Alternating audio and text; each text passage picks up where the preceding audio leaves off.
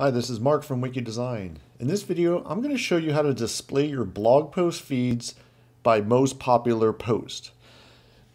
Now, if you've been using Elementor for a while, you know that you're kind of limited to how you can order your blog posts. You can normally just do date, title, menu order, and some random. Once in a while, we get a request, hey, can you sort these by the most popular? Yes, you can pull this off by using 2 free plugins.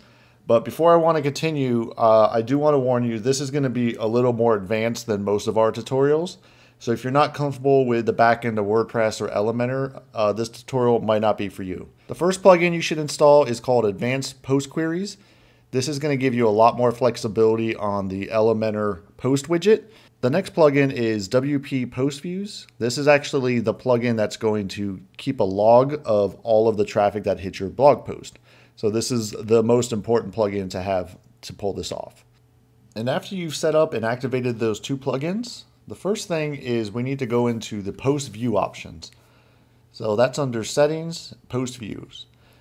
Now you can keep most of this by default, but what I recommend is right here, counts views from, change this to guest only. You don't want to have it where if you're editing pages on the back end, that's actually going to get counted as a visit. So I recommend guest only. Exclude bot views. I would recommend putting this to yes. So any of the big bots, the script is going to not count it as a visit. So that could help to make it a little more accurate. And if you read right here, depending if you have some caching enabled or not, you may want to see which option works best for your environment. But in my situation, I just put this to yes and it's been working fine. And the rest of this you could just keep by default because we're not going to actually be using these PHP codes or anything like that on a page template level or anything like that. So you don't have to worry about touching these.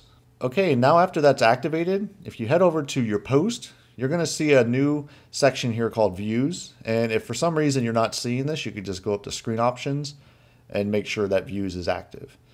So when you first install the plugin, all of your blog posts are going to say 0. And so I've already installed this and done some testing, and a few of the pages I have visited on the front end have been logged as a view. Now I'm going to show you how this works and how quick it updates. So let me pull in a totally separate incognito window where I'm not logged in or anything like that, and I'm just going to visit the August 2020 SEO tips page. So you could see that was just a simple visit. I didn't do anything extra to it, so I'm going to pull this back over here.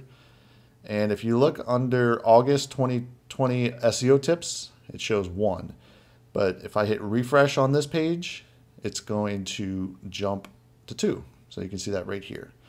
And if I pull this back over, refresh it, it should go to 3. There it is right there.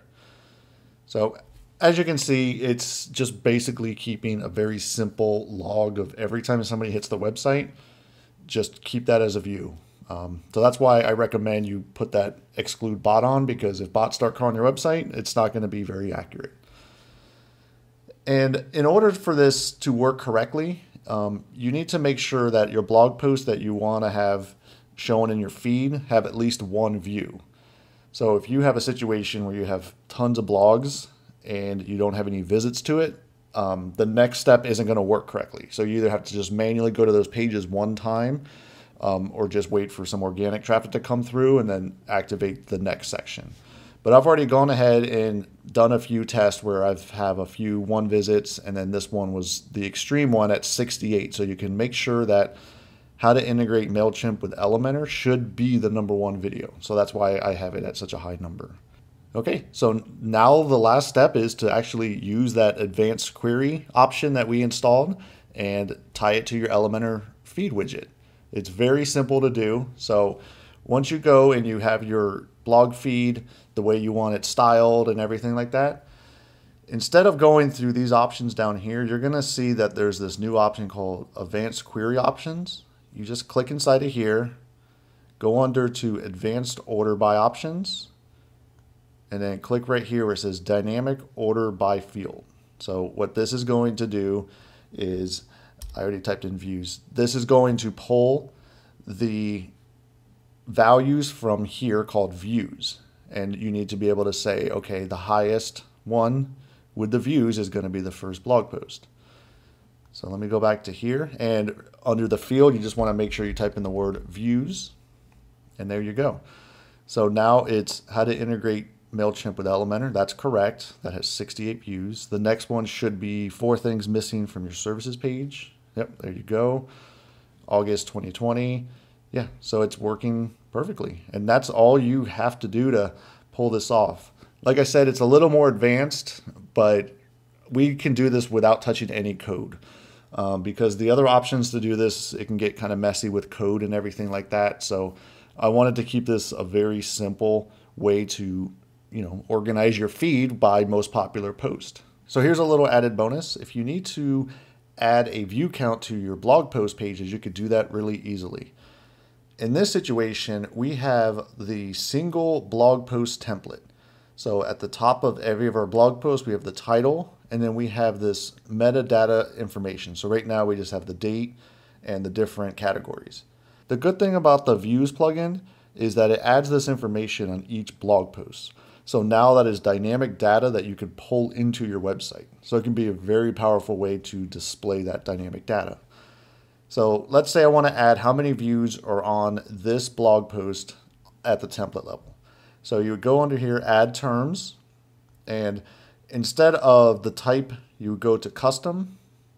And if you click this button right here, the dynamic tags, you can go to post custom field. Then you can select on the key, and depending on your website, you might have a whole bunch of different fields in here, but you're just looking for the one called views. And now that will auto-populate. And that is just the value. So if you click on advanced, you can put in after space views. It's going to say 2 views once you hit. There you go. So now it's always going to display how many views that blog post has. So let me just hit update on this page template.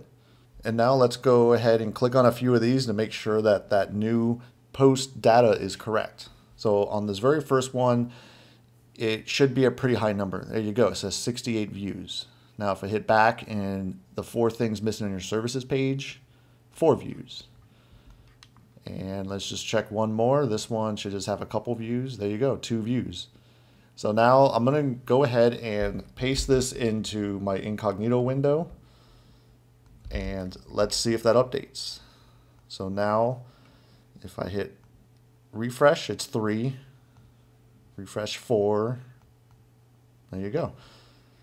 If this video was helpful, make sure you give it a thumbs up, subscribe to this YouTube channel, and ring that bell to receive notifications when we release new videos every week. Again, this is Mark from Wiki Design. Thank you.